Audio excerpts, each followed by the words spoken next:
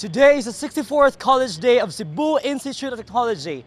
This is Brian Lapinid. Join me as I give you a lowdown of what's happening here in my campus.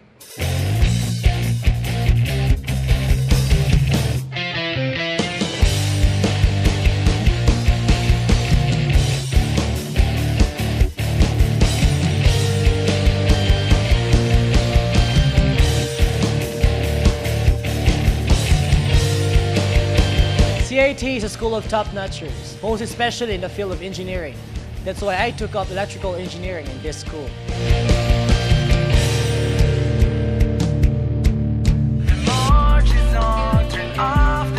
We are here at the new academic building where the College of Engineering and Architecture is.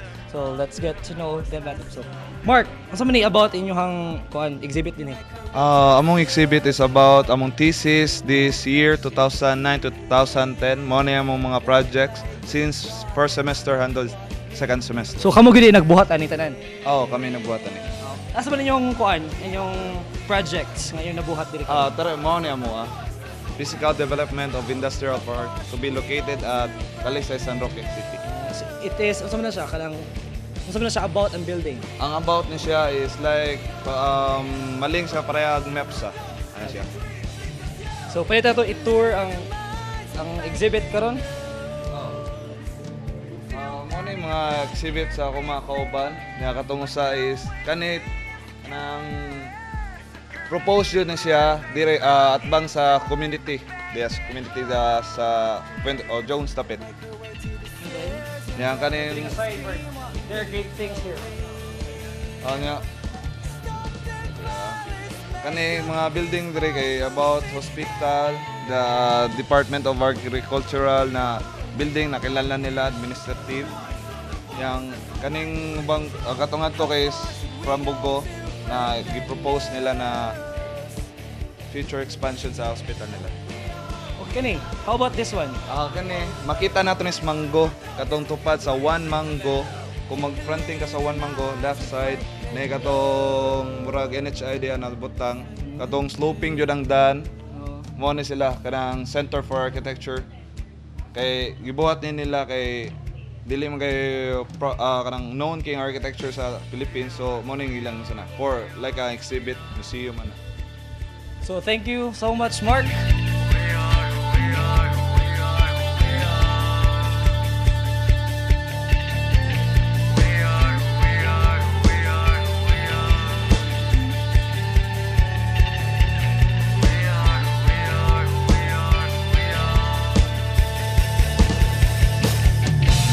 Auditions for the PLDT Watchpad crew is happening right now, and who knows, anyone from CIT will be part of it.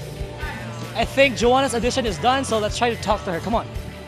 Joanna, so how does it feel? How was the audition? It went fine. So who invited you to audition for the PLDT Watchpad crew? Actually, my teacher and my classmates. And where are they? They're there. Okay, so say hi to them. Hello. Okay, thank you so much, Joanna. For more details, you can log on to www.pldtwatchpad.com. This is the CIT Quadrangle, where a lot of activities happening here. And one of these is a Physics Olympics. It's gonna happen in a short while. Yes, kuan sa bridge building. Kinala mo bridge mao sa 40 cm among kuan capacity sa among bridge mo length siya 40 cm by kuan din una siya kuan ri kining 10 cube nga kuan moagi nga silbi bars gani ina moagi na diri.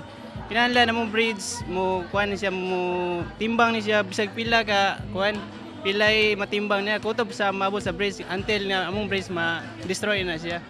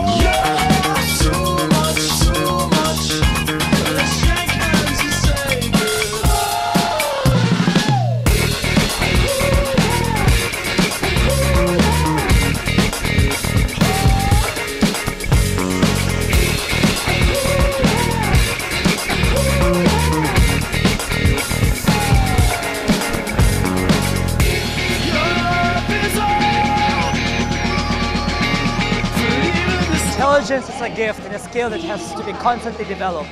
And right now we're putting that skill and that gift to a test in our school search for Mathematician of the Year. And we actually have 10 outstanding students who will be quizzed, and whoever wins for this competition will be this year's Mathematician of the Year. Good luck to all the contestants, and may the quickest mind win.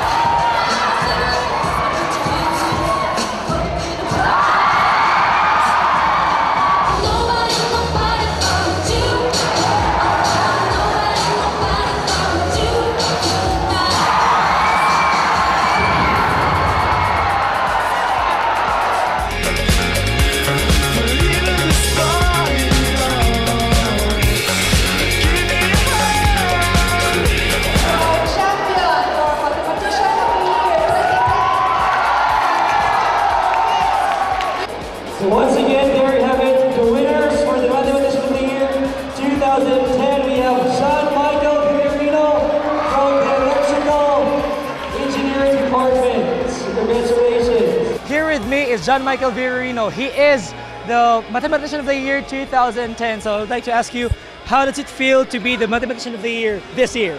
It feels great because it's been since I was a first year student. I've been dreaming to become one of the Mathematicians of the Year, so it's very the feeling is very overwhelming. So, well, congratulations. But anyway, what was the most difficult part of the whole process?